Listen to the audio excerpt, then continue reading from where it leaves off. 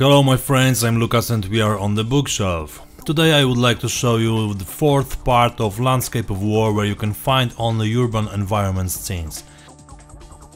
I have no objections to the quality of the edition. Everything is done really cool and I'm not surprised because it's published by such a reputable company. If you would like to know why I'm showing this book, the reason is very simple. There is my diorama on the cover and several dozen pages of an article about its construction inside. This is the largest article of mine so far and I am very pleased and proud to be in this book.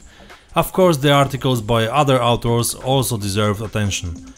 Basically, as you can see, the book is loaded with great photos and there is something for everyone. In my collection I only missed number 2, but from what I see it will be hard to find. Unless you have and would like to sell it to me, just let me know.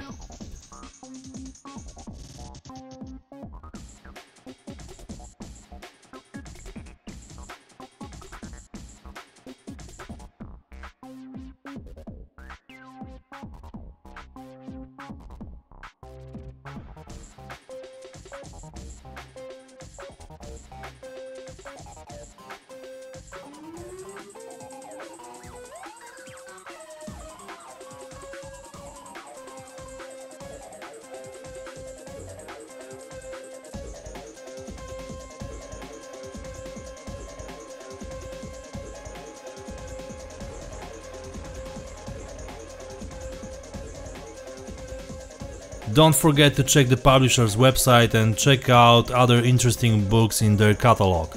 And to repeat my thoughts from previous bookshelf episodes. Nowadays it's easier to scroll through Facebook, Instagram or other social media, but the truth is that there is no substitute for books. When the Wi-Fi or electricity go out, only the books will left and the knowledge contained there will be worth its weight in gold. That's all for today, see you next time. Cheers!